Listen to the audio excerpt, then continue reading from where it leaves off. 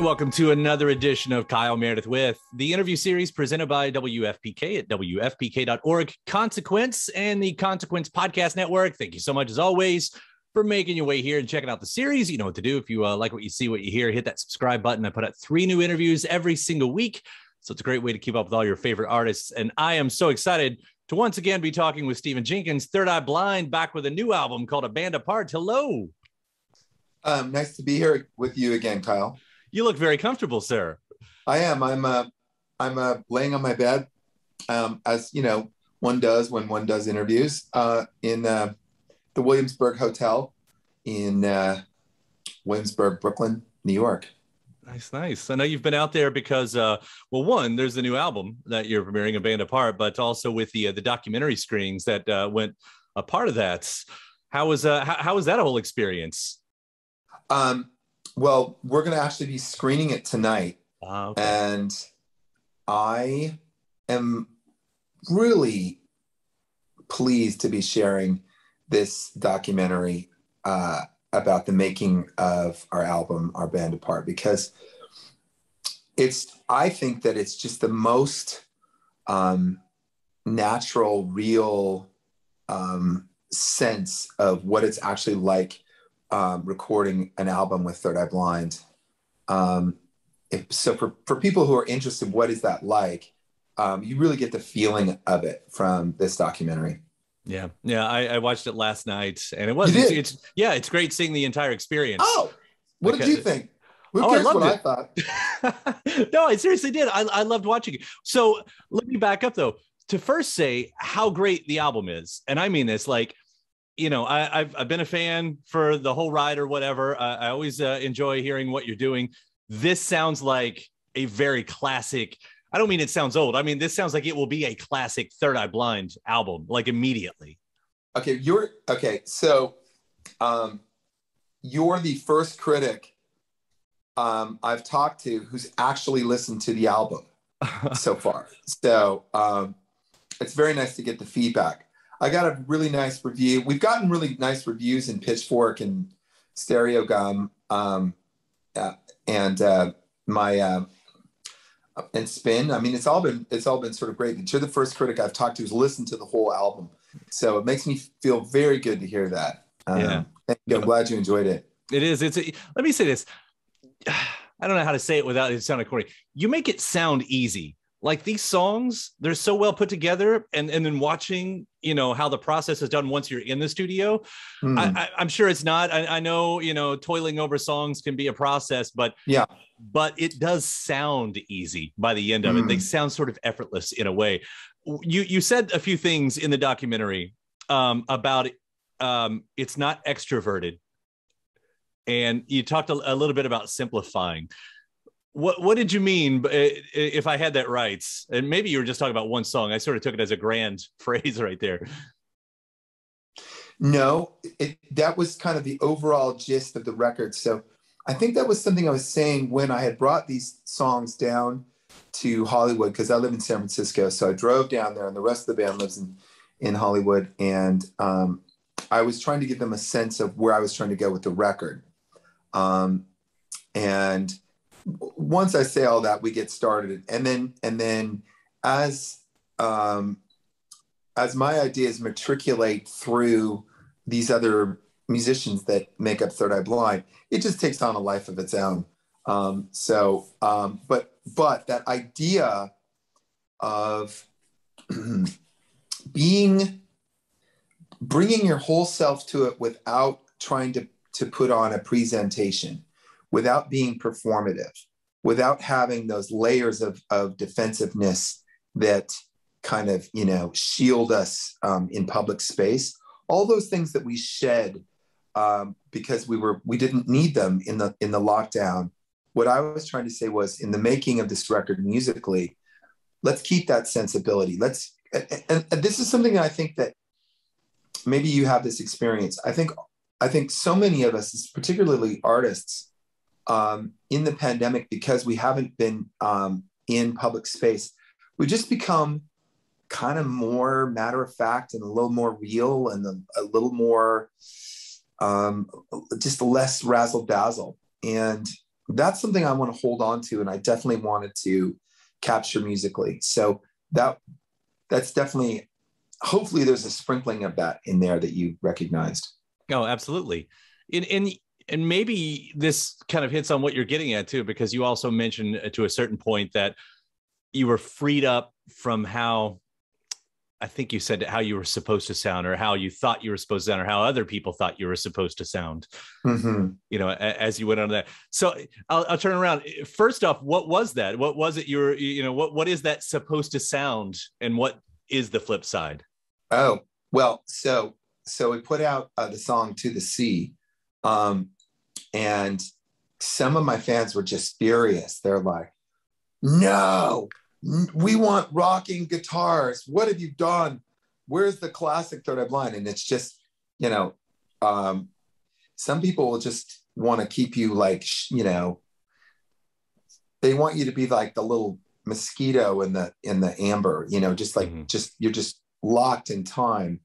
And I want to stay permeable to all of the times that I'm in. And that's why, when the whole lockdown started, I had a whole other album that we were going to workshop on tour, and then record after that tour a year ago last March, but everything fell away. And then that album just didn't feel authentic to me. So in the course of the pandemic, I wrote another album that was just me energetically, emotionally wrangling with the times that I was in. And in making our Bande Apart, you talked about it being, you said it sounded effortless. I was just like, I don't want to try to make the song into something. It will be what it is. It doesn't have a place. I don't care. I don't give a fuck about what radio format it goes to. I don't care about whether it will fit in a movie or, how it'll sound here or there. I just want the song to have integrity and be whole in itself. And that's it. That's my only criteria. So that is actually a quite liberating way to be. Yeah, that song specifically too, that you started talking about there with To the Sea. When I first heard that, you and I had talked about Bon Iver a long time ago in a different interview. Yeah. And that was my first thought, is like, is this the Bon Iver influence finally coming through that you and I had previously hit on? For sure.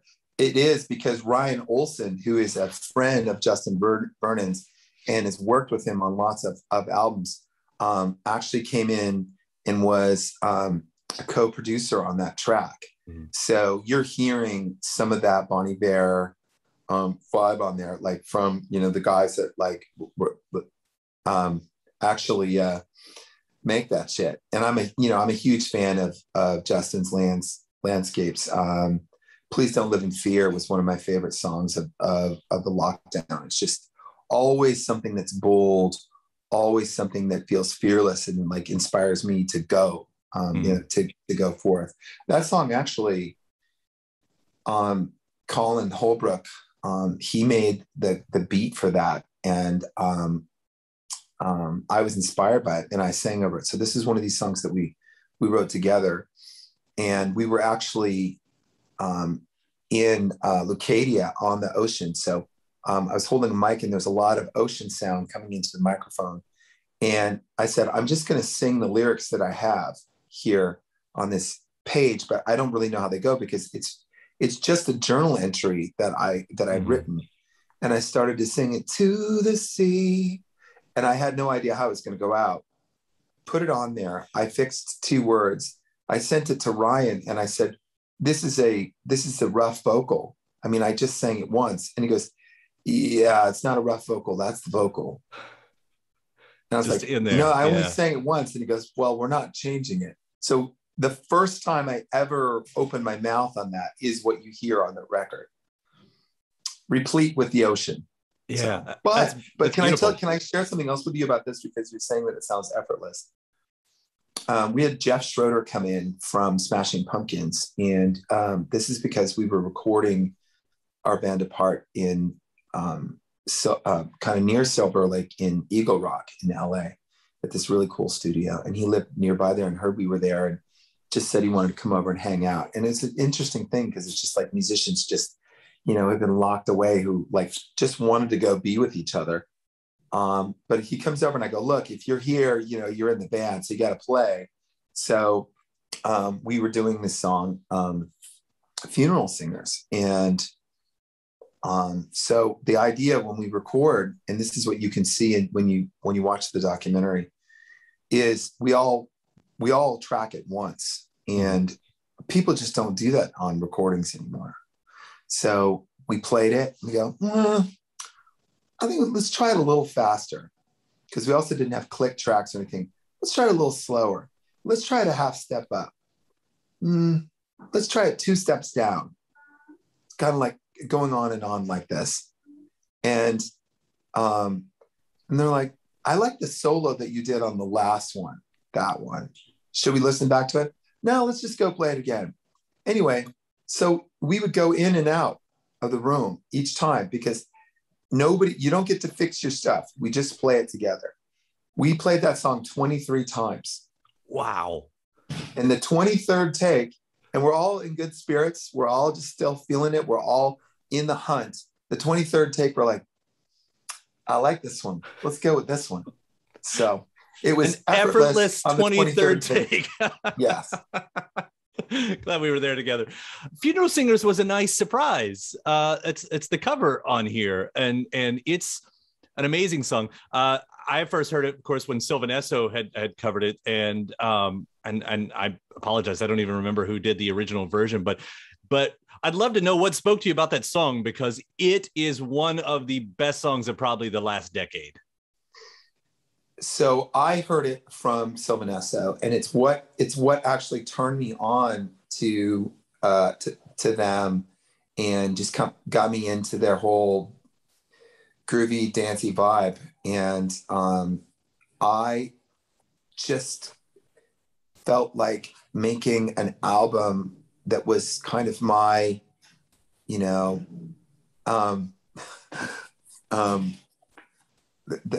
the San Francisco Chronicle said Stephen sings the pandemic blues. You know, it's like I couldn't feel like I did it without that song on there, because I listened to her singing this, and to me, all my friends are words. You know, all my friends are funeral singers. It's like, you know, to me, you know, that we're lighthouse keepers. Like it's all, we're all this kind of isolation and this, to me, it was singing how the pandemic felt. It put it into a structure to me.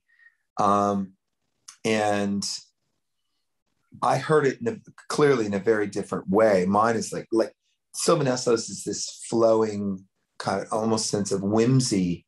It's ethereal. And then, you know, my version is, I don't know, Judas Priest, I guess. Right. There's a lot of Judas. It's quite a bit more rocked up. Yeah. Yeah. So it's kind of a romp. And that's just kind of the way I heard it, you know, all like all my friends, you know, and this kind of like, I just heard this kind of glorious rage in it, but they were definitely there's a plane landing in the river right there, and it's freaking me out. Wow. Is there a plane? Yeah, but it's like a prop. It's got pontoons. Right, right. So it looks like it's supposed to be landing there, but it's still a little bit trippy. Yeah. Yeah. There's you know, Manhattan. There's Brooklyn out there. So ta-da. Right. Well, that's, you know, and again, it's a fantastic version of Funeral Singers. I never listened to this record thinking that you had the pandemic blues. I knew the pandemic played a part of it. What I did hear sometimes was you trying to grab at something. And I wasn't always sure exactly what you were trying to grab at. Looking at a few songs here, like Silver Lake Neophyte. It's only when you talked about it in the documentary about the insecurities of being a musician, or Goodbye to the Days of Ladies and Gentlemen. You know, I like some of the fun of being a fan of you and how you write is wondering, are you taking the piss out of something, or are you trying to grab at something, to grasp, I guess I should say. I don't know. Am I far off from maybe what was going on? Speaking of those two songs? No, not at all. You're really right on the money. It's just that the money is in both places. You can be trying to grasp, you can be trying to achieve, but you can also be taking the piss at the same time. And that is, that's exactly what Silver Lake Neophyte is, because part of this album is me kind of falling in love with Los Angeles. I used to really not like LA, and now I kind of love it. I mean, it's kind of like dear to me. And I was really taken with the LA neo folk scene. There's this kind of thing, and it's inspired. It's kind of a Gen Z kind of thing of being like radically transparent. And there's something about that's very appealing, but there's also part of it that feels like it's like exhibitionism to me. So I would hear these artists and just go, okay, so you're singing like that, and I'm really kind of feeling it. But I'm also hearing the Elliott Smith chords, and I'm kind of blown away. Like I'm really inspired. Like, when I heard Adrian Lenker, I'm just like, I said this I did a playlist for AP, and I said, I hate it when people ask you, who's your favorite artist right now? I'd never have an answer. But if I was forced, I would say Adrian Lenker, because like the warmth and honesty that she brings is really quite amazing. And we're talking about Big Thief, right? Well, she's a Big Thief, but she just the solo and Big Thief, yeah. She has an album out called Songs, and I just listen to Two Reverse. It's just to me, it's just amazing. And before her album came out, and before there was really any hype, I heard Garden Song by Phoebe Bridgers, and again, that kind of that landscape and that she has this real discipline of being honest in every note. Really, really kind of impressed me. And I kept listening to more and more artists, and then I'm like, okay, I'm beginning to hear like this. I was almost intimidated. I'm like, wow, do I have, like, am I willing? I'm just kind of looking at myself, and I'm like, every songwriter feels this way. But at the same time, I'm also like, is this kind of a pose? And as I was imagining myself being, like back to being like, a singer-songwriter at an open mic night. And I was like, well, if you're being honest, that's actually that's what you're thinking about right now. So sing that. Mm-hmm. And I'm sitting there, and I just kind of just went through these issues of how we are always, there's no such thing as discovering yourself. You invent yourself. We are inventions. And we are always these kinds of concoctions. I think we have to make a little more space for that, for this journey of invention that we're all on, even if we have to take the piss out of each other a little bit. Yeah. Well, that makes it so fun. I agree with you too. Hearing those artists the first time, Adrian, Phoebe, any of the new crew, that's been sort of hitting these styles. There's that moment where, to me, it is new. To most people, it's new, but because I guess I'm older than them, it's that second, like, what is this, and how do I listen to this? I started thinking about like when Laura Nyro would have come on the scene, in the late 60s, early 70s, and it probably felt a lot like that, Yeah. So very much so. Yeah. I guess Yeah. it's like, you know, the more things change, the more they stay. I don't exactly know what I'm getting at there, but I do No, understand what you're getting at. but I do feel like I do felt a real fresh energy that inspired me. And you know, I live for that moment in music where I'm getting freaked. And I definitely felt that in this scene. And so Silver Lake Neophyte is kind of it's just kind of a ode to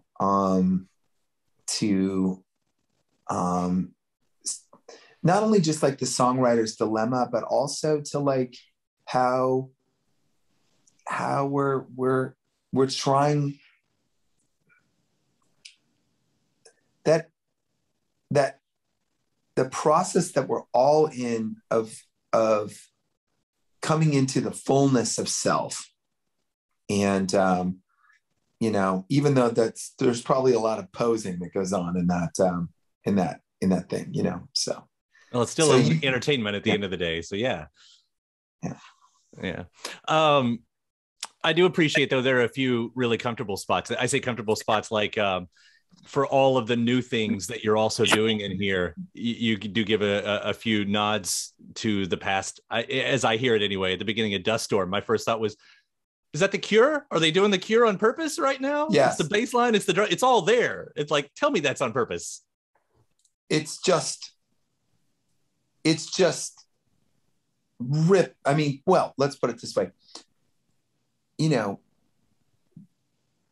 my guitar tech, Danny, who's kind of like, he's like this, I don't know what he is in our band, but he's very important. He's always around.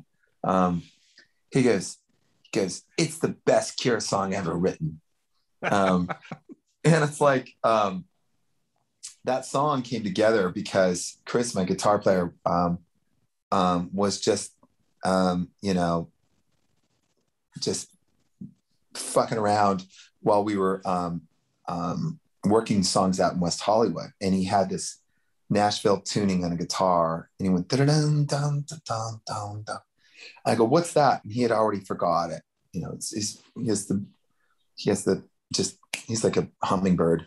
Yeah. And I'm like, that, what did you just play? Play that again. And I had to I actually have that on my phone recorder. I was like, play it again. And he did. And I just started to sing along to it. And that's how that song came together. But, you know, the Cure influence was there. And we're like, we'll just let it be influenced by the Cure. Let's, you know, have at it. It was never like, we never went, we're going to go, you know, do our take on In Between Days or anything like that. It came from a real place. And I do believe in the Buddhistic sense of like, you know, your initial intention is the most important indicator on the outcome of something. So it had its own little big bang, a moment of inspiration. And that inspiration was then, you know, sort of guided by our forefathers in, you know, by Robert Smith. So I love that. I love the way, that you put that. I'll wrap up by asking the least important question and maybe the most important question. If you've seen the documentary, who got the $5 at the end of this all? Should I tell you? Okay. Well, we have to set it up. So I was walking up the street and I found $5, and I just thought it was like, I was like, well, this just means everything. It's just going to be great. And I'm like, this is very important, $5. So when I went into the studio, I said, this is a lucky $5, and it's going to go to the most exemplary musician at the end of this. We took 10 days to record the record. And I said, at the end of this, it's going to go to whoever's, you know, the best. And it went to our bass player, Cav. Yes. It's most exemplary. Yeah, right there. Yeah. Good on him. Great. Good on him. Yeah. He's got another $5 to his name. So, and somehow I just love seeing him, like, you know, I love seeing him play because he does so much for our band. And when you watch him play in the documentary, you can just see how like deeply connected and like how much like joy he's getting. Like he's just kind of beaming with joy in this connection to the track. And I think it shows up on the album because of him. Totally worth $5. What did he do? Buy a burrito with that? Hang it on the wall? What do you do with that? I just don't know. He likes coffee, and that, you know, so that'll get you the coffee if you're willing to stiff somebody on the tip, you know, in the greater Silver Lake area. Well, Stephan, it's such a great record, A Bande Apart. What you all are doing, what you're doing, you know, not every artist can pull it off, you know, this far into the game. So, dude, congratulations on this. I really do love this album. Thank you. It really warms my heart to hear that. Thank you very much. It was a pleasure to talk to you. Thank you for having me. You too, man. We'll do this again next time. In the meantime, take care, and I hope you have a great time tonight with the premiere. I hope everyone enjoys it as much as I did. Indeed. Thank you. All right, man. Take care. Bye. Cheers.